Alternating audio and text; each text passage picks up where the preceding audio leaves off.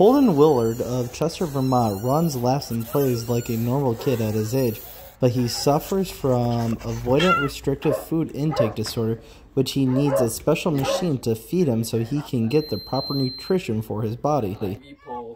Willard will be having a medical procedure in the next few weeks to help fix some of the issues that arose from the aphid, so the family is having a benefit for him in Bellows Falls on April 16th to help raise money